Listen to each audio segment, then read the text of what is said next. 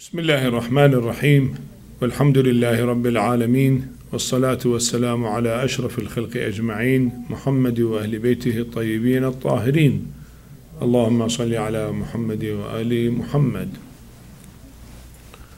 The subject of fiqh, and we are on the first issue of Taqleed. Here in Taqleed and in other parts of fiqh, there are words used. We have to know their definition. The word wajib or mustahab, mubah, makruh and haram. These are called al-ahkam al-khamsa, or some add to it uqud and iqa'at and become 7, al-ahkam al-sab'a. So it's better to know their definition in advance before we start. Wajib, or usually translated obligatory or necessary in English. When you say it is necessary, means what? Means any act ordered by Allah subhanahu wa ta'ala, and there is a reward for doing it and punishment for not doing it. So it is a must, should be done because there is punishment for not doing it. Mustahab, generally translated as recommended. It is any act ordered by Allah subhanahu wa ta'ala, and there is reward for doing it, but there is no punishment for not doing it. Mubah, well, sometimes translated in neutral. Neutral means it's neither obligatory nor haram, prohibited, so it is in neutral. It is any act that there is neither reward for doing it nor a punishment. Like drinking a cup of water, there is neither reward in it nor punishment. Makruh, makruh means not recommended. Any act negated by Allah, and there is reward for not doing it, but there is no punishment for doing it. There are many makruhat, like they say drinking water at night while standing is makruh. At night is better to sit and drink water, it is makruh. So if you do not do it intentionally, you will be rewarded, but if you do it, there is no punishment. Haram, or translated generally as prohibited, any act negated by Allah and there is punishment for doing it. The 6 called uqud, the contracts. Contracts is like contract of marriage, contract of business, for buying, selling, all these are contracts. These are one of the 7 decrees. Iqa'at is a one-sided obligation. Somebody, he make it obligatory on his own self, from his side. A contract is between two sides. Iqa' from one side, like having an oath, nazr. I make oath that if God cured my son, I pay so much money for poor people. So I put it from one side, an obligation on myself is called iqa'at. So these are generally the 7 decrees, or say ahkam al-sab'a, 7 issues, to know the meaning of that. Well, it is not mentioned here the details at the beginning of signs of a puberty. It is said for every baligh, every adult, it is wajib upon him. Then for one to be at age of puberty according to Sharia, for boys there are 3 signs. One sign, if the boy completed 15 lunar years, not solar years. Naturally 15 lunar years will be about 6 months less than 15 solar years. So it is 15 lunar years. If he finish, then he become at age of puberty. Or growing of pubic hair, and that might happen sometimes at age of 12 or 13. It is hair growing black, and that is sign of puberty. Third, getting ejaculation by dreams, which is called wet dreams. For girls, there is only one sign, and that is completion of 9, again, lunar years, not solar years. So one has to be careful because that is less about 4 months less than the solar years. You have a question? Yes. Yes, I would like to know, like these, what you just mentioned about the age of puberty, and where does it come from? Does it come from known hadith? Because I always hear these things, but there's no, I think it contradicts, in my opinion, logic, because 9 years old, it's not possible for a girl to be Yes. متكلفة, as we said, at 9 years old, is still playing with dolls and has no notion of what it is. Okay, we are not discussing the philosophy of that here, We are discussing the issues said by the Maraja. Maybe at the end of the class we can discuss that in detail. This comes, of course, from hadith. The ulama, when the Maraja say it, as we discussed yesterday, the process of ijtihad, the Maraja depends on the Quran and the Sunnah and Aql and Ijma', and from that they reach the process of ijtihad, and they deduce the law of Allah subhanahu wa ta'ala from the ahadith available. Some ahadith may, as we discussed yesterday, maybe looks contradictory, then the marja' has to solve that contradiction and say sometimes there are many rules and regulations in the subject usul al-fiqh, the principles of faith. They say there is aam and khas. One hadith sometimes speak on general and another hadith speak on particular. So there is no contradiction, but the looking is from one side, not from a total way. And a hadith, sometimes the meaning in the situation might be different. So in that environment, it has a different meaning, and so on. So that depends on a process of ijtihad. So the Maraja, if they say it, because they have, of course, a hadith from the Holy Prophet and Ahlul Bayt, salamullah alayhim, which mentions that time. When they ask Imam Sadiq alayhi salam, when the girl becomes at age of puberty, baligha, Imam said when she finished 9 lunar years. So there's a clear hadith, and if it is correct hadith, then the Maraja depends on that hadith. So these are the fatwa of the Maraja is depending on a hadith. Now if there are some other ahadith which shows more than that, maybe at age of 11 or 12, etc.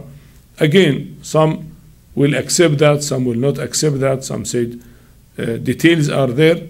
So we have to refer to the fatwa of the marja. See what the marja says, what is his view. Because as we said, we explained it in the last session, that we are supposed to follow the senior most marja, senior most mujtahid.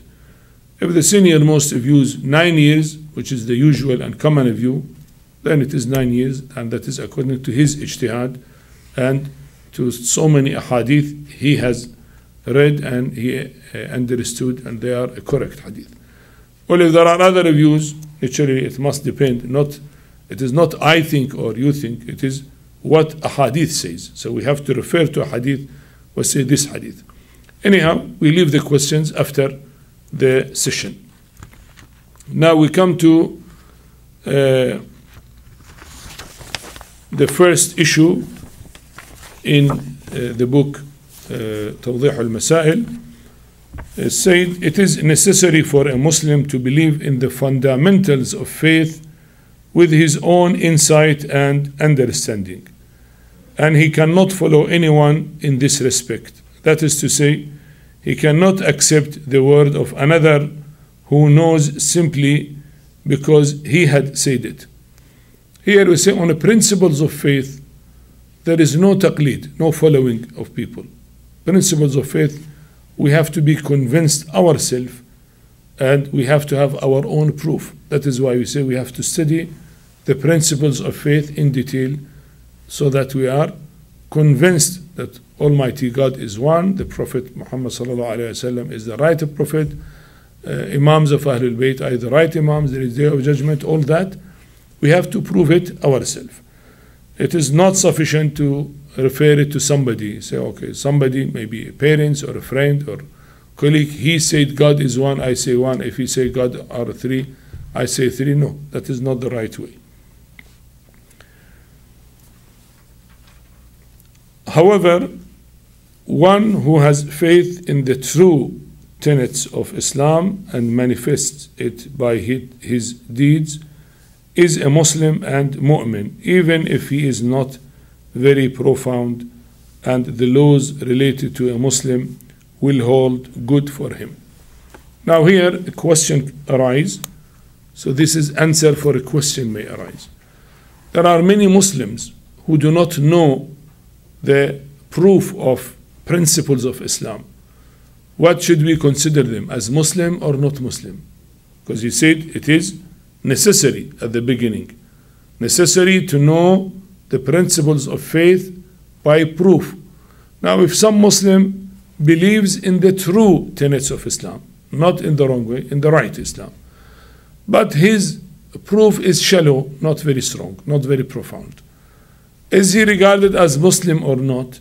The answer, yes, he is a Muslim, because practically he is following the true tenets of Islam. So in Islam, on Usul-Din, we have to prove them for ourselves and follow them with, as we say, dalil, with the proof, and convince ourselves. And naturally, if our knowledge of Tawheed and Adil and Nubuwwat and Imamat and Ma'at, principle of faith, is higher and better, our position in Akhirat will be higher and our reward will be higher, because the position in Akhirat is according to our knowledge and deeds. So if we have better knowledge, our position will be higher. Knowledge of the prophets is higher, that is why their position is higher, and so on.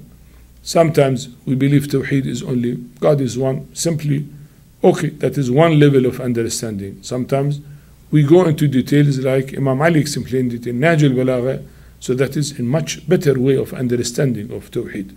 So if we study it more and better, of course we have a higher position in Akhirat, inshallah. So that is about the principles of faith.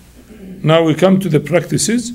Here at the end, it said, in matters of religious laws, apart from the ones clearly defined or ones which are indisputable, a person must be either a Mujtahid, or if he is not a Mujtahid, should follow one, or neither Mujtahid nor a follower is Muqallid. Now, here it needs little explanation. You see, in matter of religious laws, and that is the practical laws, in all of them or some of them, he put at the beginning an exception, you see. He said, apart from the ones clearly defined. Now, we know in Islam, prayer is wajib, fast is wajib, going for Hajj is wajib. On this issue, that going for Hajj pilgrimage is wajib, do I need to do taqleed to follow a marja'? They said, no, you may not need that, because that is very clear. We follow on something which is not clear. If I go for Hajj, what are the practices of Hajj? I don't know those details. Then I need taqleed to follow a mujtahid on those. But on necessity of Hajj in Islam, because it is clear, say for clear things, there is no taqleed. Or the other exception he put, or ones which are indisputable. Morning prayer is 2 rak'ats. Dhuhr prayer is 4 rak'at. Maghrib prayer is 3 rak'ats. Do I need to do taqleed on these? Only this issue, not how to pray. Only taqleed, morning prayer is 2 rak'at. They said no, not necessary, because there is no dispute about it. To say, okay, some said 2, some said 3, some said 5, I don't know. No, there is no difference. Unanimously, all the ulama, all the Muslims, they said, morning prayer is 2 rak'at, dhuhr 4 rak'at, maghrib 3 rak'at. So on those who are clear and those who are indisputable, we do not need to follow a mujtahid to do taqleed. Other than those which usually 99.9% of the issues are not very clear and not indisputable. So in other issues, here we need three possibilities he put. Either be a mujtahid or is a jurist. Well, this simple translation. The jurist is the competent alim, competent enough to deduce precise inferences regarding the commandments from the Holy Quran and the Sunnah of the Holy Prophet and Ahlul Bayt alayhim salam by the process of ijtihad. You see, a mujtahid, as we explained yesterday, the one who studied the Arabic language, studied fiqh, studied principles of fiqh, studied hadith, and studied narrators of hadith, and studied all subjects related to that, and he spent enough time, and now on each issue of Islam, he has certain hadith, and he can differentiate which hadith is right, which hadith is not right, which hadith is pointing on particular issue, which hadith is talking on general issue, khas and am, and so on. And he can deduce the religious law from that. That is called the process of ijtihad, and the person called mujtahid, a jurist. His view is accepted. So either a person, he talk about general Muslims, either the Muslims are a mujtahid, capable of inferring and deducing from the religious sources and evidence. So if he is a mujtahid, naturally he will follow his own view, because he is specialized himself, and he follow his own view. If I give example of a doctor, if somebody is a student in medical college, he cannot follow his view because he is not yet capable of diagnosing the disease and prescribing the treatment. But if he become a doctor, now he can follow his own view. He has his own view, he can diagnose the diseases, and he can prescribe medicine. So that is a mujtahid when he reach a stage that he can diagnose what is halal, what is haram. And we said sometimes at the beginning mujtahid is the partial mujtahid, not on all issues he is mujtahid. Maybe he is capable of some of the issues to do ijtihad, but then by time, through studying years after year, by time he become what you call a total mujtahid, means mujtahid in all Islamic issues and in all subjects of fiqh. So that is a mujtahid, means the mujtahid will follow his own view. He is allowed because his view is valuable. He knows the hadith, he knows how to compare between them, what to understand the meaning of them, and so on. The second possibility said, or if he is not a mujtahid himself, which usually 99.99% of the people are not a mujtahid. Maybe in, let us say, Shia world, there is 500 or maximum, let us say, 1,000 mujtahid out of 250 million population. So 1,000 percentage out of 250 is very small. So the rest of the people are not a mujtahid. So it says he should follow one. He should. It is not optional. It is a must. That is to say, he should act according to the verdict. Verdict means fatwa of a mujtahid. So the Muslim general, if they are not a mujtahid themselves, they should refer to a mujtahid and follow him on Islamic issues. Is there a third way? If I don't want to do taqleed and I am not a mujtahid, is there a third way possible? He mentions yes. The third way is called ihtiyat. He said if he is neither a mujtahid nor a follower or muqallid, he should act on such precaution which should assume him that he has fulfilled his religious obligation. Now, some people, they have enough knowledge of fatwa of the maraja. They study the different fatwas and different issues, but they themselves have not reached the state of ijtihad. They are not a mujtahid, but they know the differences of fatwa between maraja. If he do not want to do taqleed of a marja, what he will act on a precaution. Precaution means what? If marja said it is obligatory to perform this, and another marja on that issue said no, it is not obligatory, it is recommended. So if he does that, practice that, he covered both the views.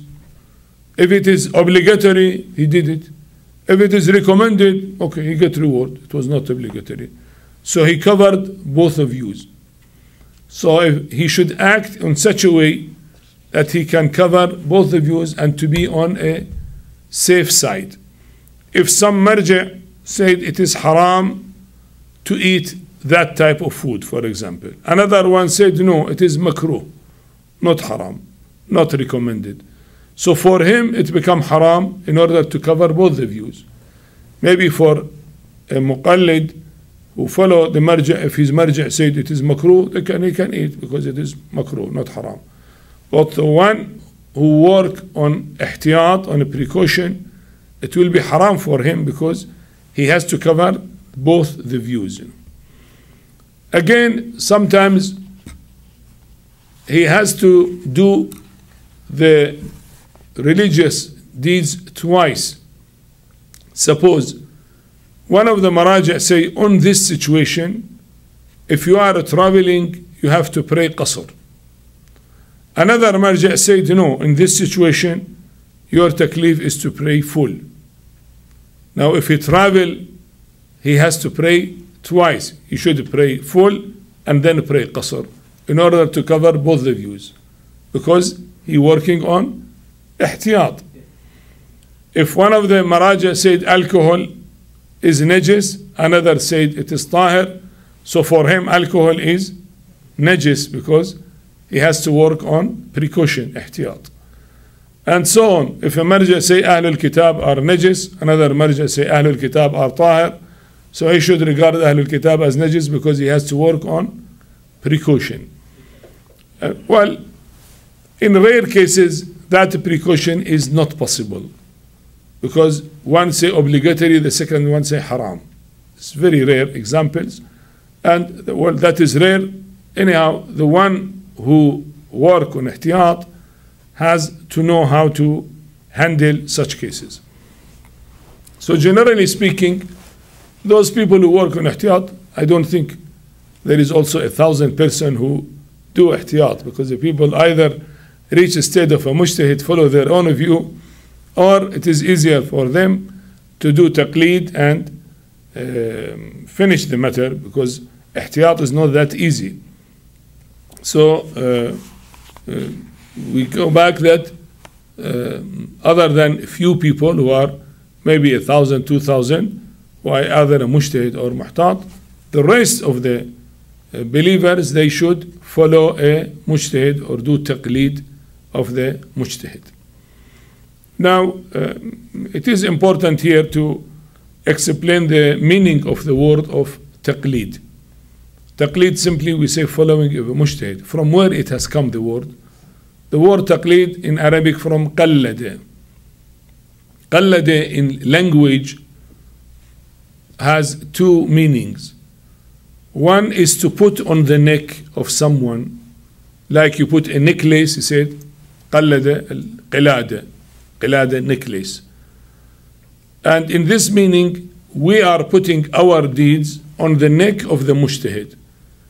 In the sense, in the day of judgment, if Almighty God asks us why you, for example, regarded alcohol as tahir while it is najis, I say, oh my God, the mujtahid told me it is tahir. So I put it on his neck, on his shoulder, let us say. He is responsible, not me, because he told me Allah says it is tahir through the dalil he has according to his ijtihad. It is not my view, it is a view of the specialist who is a mujtahid. So that is, we are putting our deed on his neck. That is one of the meaning of qallada. Other meaning, taqleed is following, like imitation, or to follow on footstep of someone. So again, here on the day of judgment, we say, oh my God, I have followed the one who is a specialist so that he will guide me to the right path. So I did taqleed of him. So that is the literally from the language, Arabic language, meaning of taqleed. It has these two meanings. Now, what does taqleed means in fiqh? Because as a term, fiqhi term, it has a different meaning. This will come in issue number 2.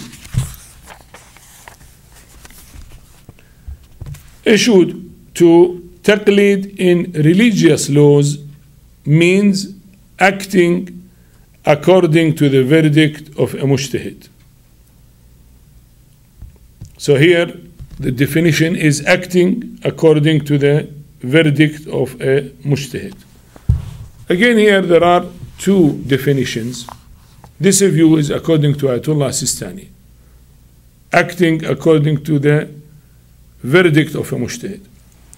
Another view is deciding, only personal decision, to follow a mujtahid, or intention to follow a mujtahid is called taqleed. Then what is the difference in practical applications? The difference comes here. Now, if a mujtahid you follow died, the marja' died, then you have to do taqleed of a new mujtahid. A new mujtahid, if he says, on matters you did taqleed of the previous one, you remain on taqleed of the previous one. Now, what matters I did taqleed? If taqleed to practice according to the verdict of the mujtahid, there are a lot of things I did not practice because I did not need them. Maybe I did not go for Hajj, so on issues of Hajj, I did not practice according to fatwa of my marja'. I acted according to fatwa of my marja' on issues of a prayer, for example, issues of fasting, because I fasted in Ramadan month. But I did not have money to pay khums. So on issues of khums, I did not follow him, did not practice according to him. So because meaning of taqleed is a practice, it shows that I did not do taqleed of that marja'. So you see. But if the definition that it is the intention to follow a mujtahid, if I asked those who know, and that the detail will come in the issue number 3, I asked the specialists of 2 adil and who is the a'lam, and they said Mr. So-and-so is the senior most, is a'lam, and decided from today I am following this marja', suppose Ayatollah Sistani. So that intention, I say from today I did taqleed. Even I have not practiced, I have not even offered 2 rak'at prayer according to his fatwa, but I am regarded as his follower, his muqallid, because I have intention and decision to follow him. That intention is sufficient. So it is an-niyya bil-amal طبقا لفتوى المجتهد. Only if you have the intention to practice according to the verdict of a mujtahid, you did taqleed of him. So that is the second definition. But here Ayatollah Sistani used to practice, you do, you pray, you fast according to the verdict of a mujtahid. So here there are, as I said, 2 views we should know, because these views are important when the marja' dies, and then we differentiate, did we do taqleed of the previous one or not. These details will come on some other issues, will be elaborated. Its practical implications will be elaborated more. Okay. Now we come to another subject.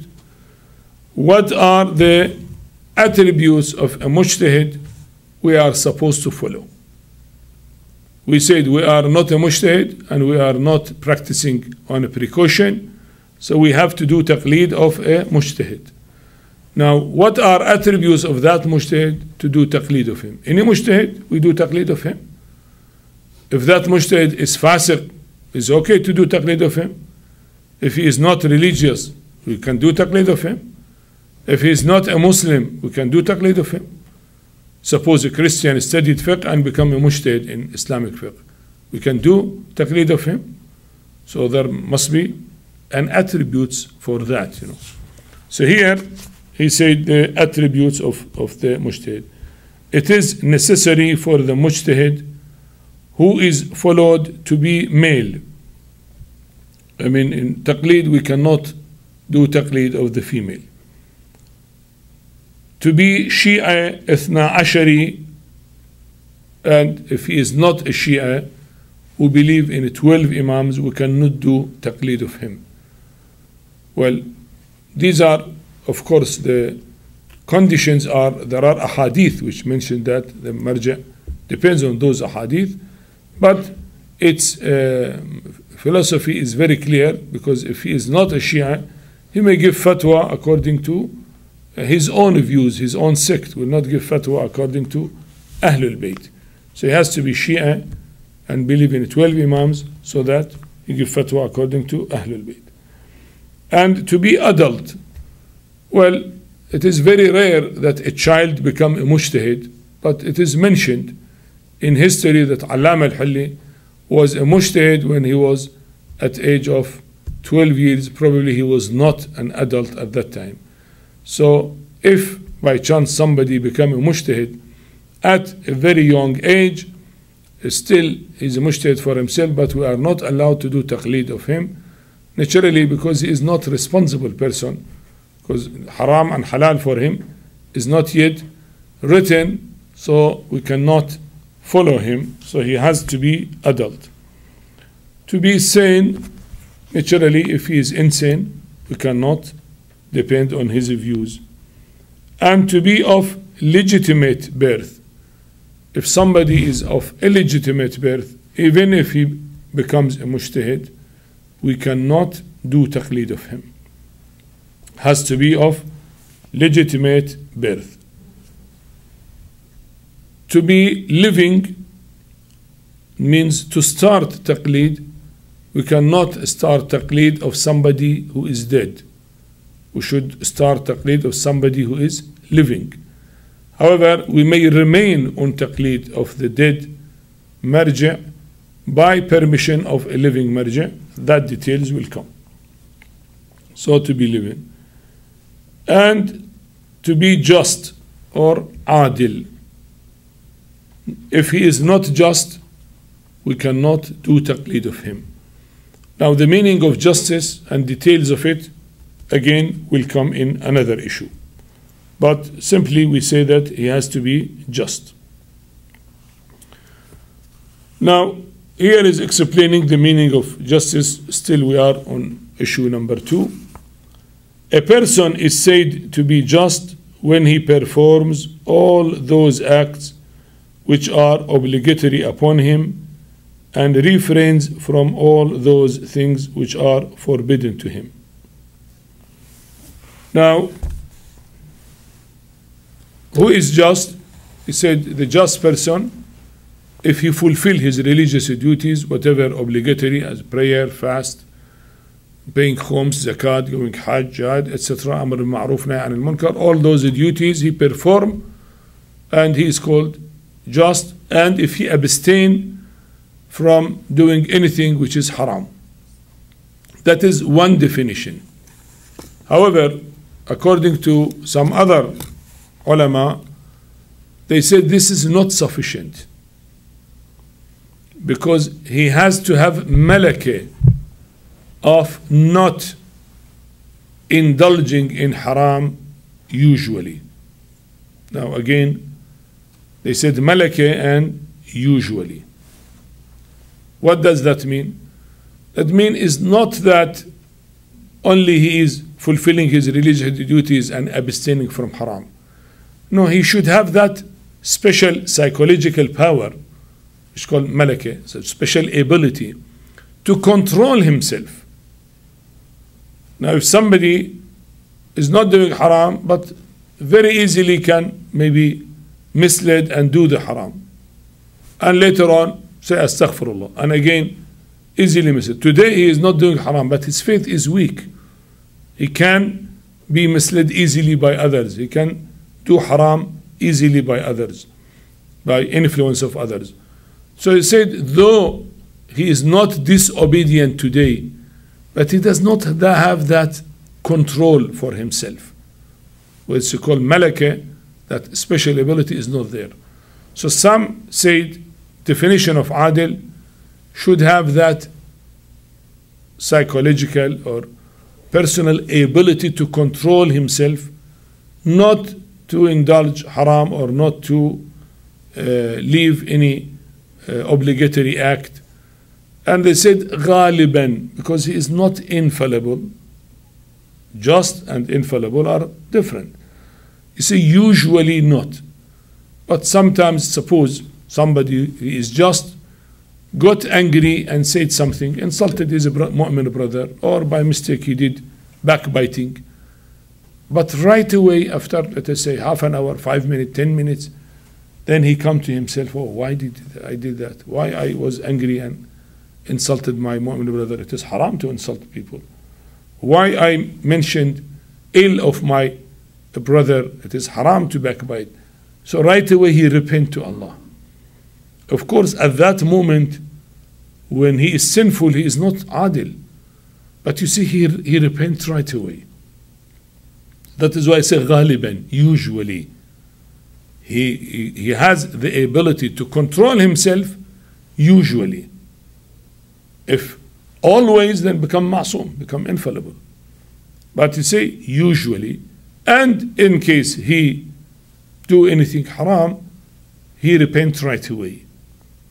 But if he every day he do haram and repent, this means he is not having malak of adalat.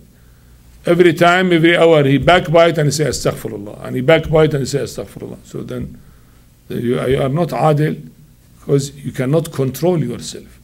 Okay, sometimes once in a while one do a mistake, possible, but always to repeat the mistake and say astaghfirullah, so it means you cannot control yourself. So it's not adil.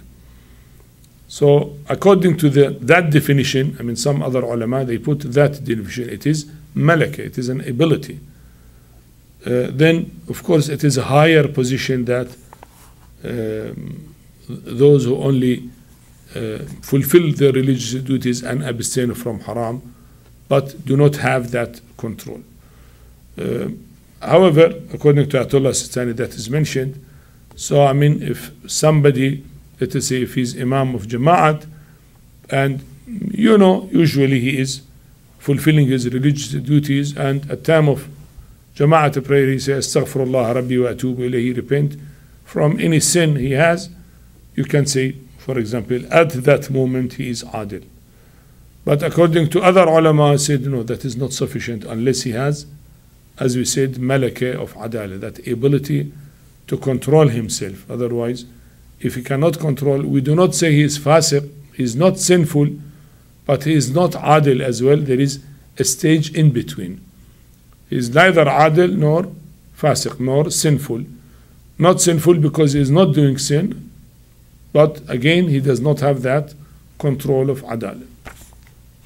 Okay, here come a question. How do I know a person is adil or not? What is the sign of adalat?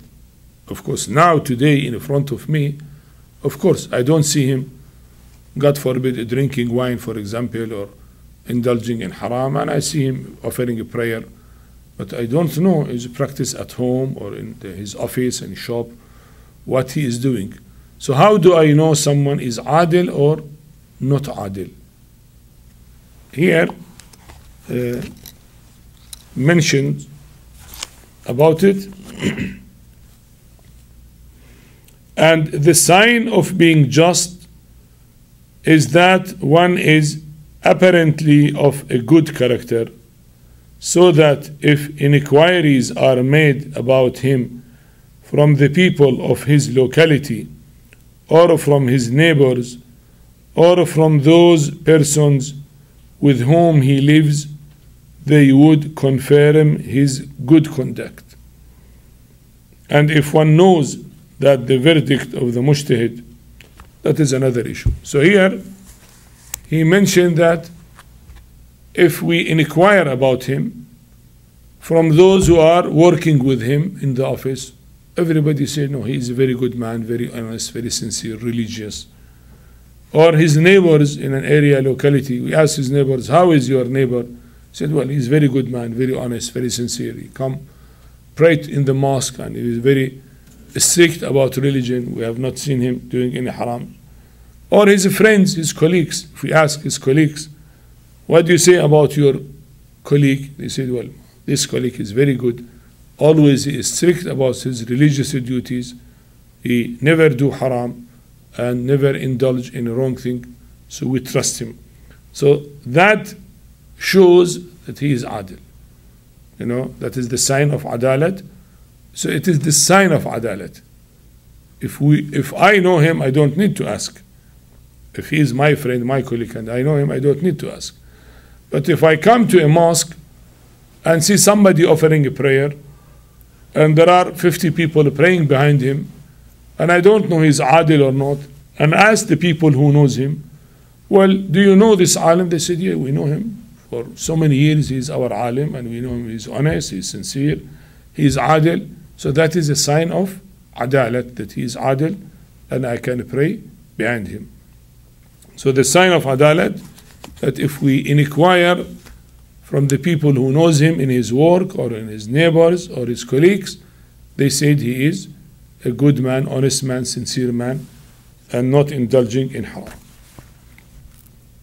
So that is another point.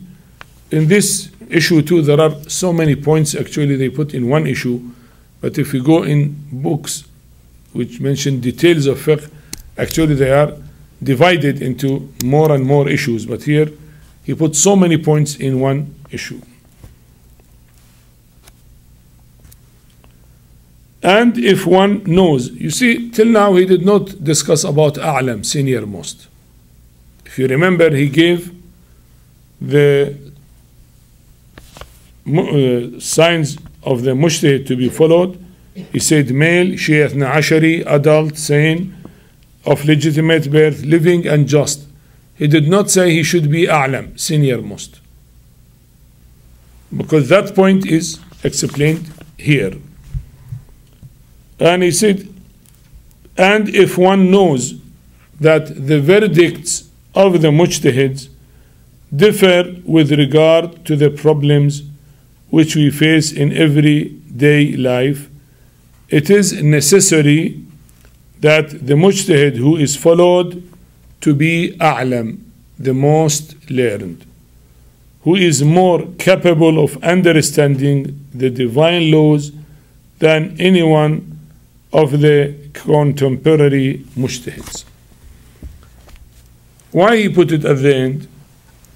Because if in one issue all the mujtahids say the same thing, then it makes no difference to follow the senior most or the junior, because it is the same. All of them have the same fatwa. Drinking wine is haram. All of them say it is the same thing. So if I follow this one or that one, it is the same. But if there is a difference in a view between the senior most and the junior mujtahid, so here I am supposed to follow the senior most. And it said it is necessary. So it is wajib to follow the senior most or the most learned, as is translated sometimes the a'lam. Because the a'lam, as he explained at the end, a'lam means what is definition of a'lam? How one is senior most? He said the one, he mentioned it, I read it again, who is more capable of understanding the divine laws more than any of the contemporary mujtahids in his time. So there are many mujtahids, but one of them has more ability to deduce the divine law from Quran and Sunnah and other sources. So he is called A'lam. And that is the definition of A'lam. Sometimes said he has ihata, has wider knowledge on different subjects of fiqh. Well, you see why they put these definitions, because sometimes it's difficult to say who is A'lam. Knowledge is not something material to weigh it. You say, okay, this is 10 grams and that is 11 grams. Okay, 11 is heavier than 10. You cannot weigh the knowledge, But so how can you differentiate this is A'lam or that is A'lam? Which one is A'lam? So here they said that the meaning of A'lam means his knowledge on religious issues, on Shariat, is wider than others. And he has better understanding. Sometimes say, Shammul Faqaha. His smell of fiqh is better than others. He can understand the traditions better way. He can explain them in a better way. He can join others and then deduce the view stronger than others. When he talk, his evidences are more clear than others. He can convince others with a clear-cut evidence.